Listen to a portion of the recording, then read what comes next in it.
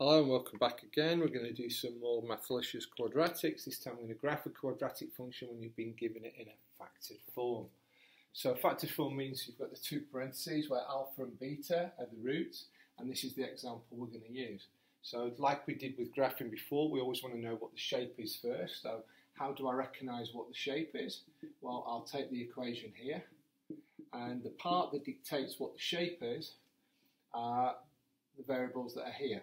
So if I take these two variables here and I multiply them together, I get x squared. That obviously tells me that the value here in front of it is 1, and 1 we know is bigger than 0, so then I know I'm going to have a U-shaped parabola. Let's put shape. And so also I know it's going to be a minimum turning point. The next thing that's quite easy to find is the y-intercepts. So what's special about the y-intercepts? It's when we let x equal 0. So in fact, when you look at this, you can see these two are 0, and the only part you have to look at is the second term with the second term here. So if I take these two together, it's minus 3 times 2, which is minus 6. So I know that the y-intercept is 0, minus 6. So that's quite quick and easy. I don't even have to think of it like this, but that's the reason. To find the x-intercepts, what's special about that? Well, it's when we let y equal 0. And if I do that again, back in this equation, I'm going to get 0 equals x minus 3, x plus 2. And from here we can separate these. X minus 3 equals 0, so x equals 3. Or x plus 2 equals 0, which makes that minus 2. So I know that the roots are at 3, 0, and the other one is at minus 2, 0. So we've got those points as well to plot. So now we're starting to build up a picture. The next thing is we would normally use minus b over 2a to find the symmetry point. But now we can actually use another property of the quadratic function, which is we know it is symmetrical. And actually these 2 points on the graph are a mirror image of each other. So in fact, the line of symmetry is between these two values. And it's exactly in the middle. So what we can do, we know that the intercepts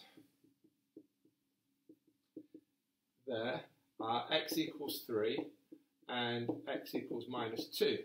So what we need is the midpoint, and we've done midpoints before. And what you do for a midpoint is you add both the numbers together and you divide by 2. So 3 plus minus 2 is 1, so we're going to get a half for x, for the turning point.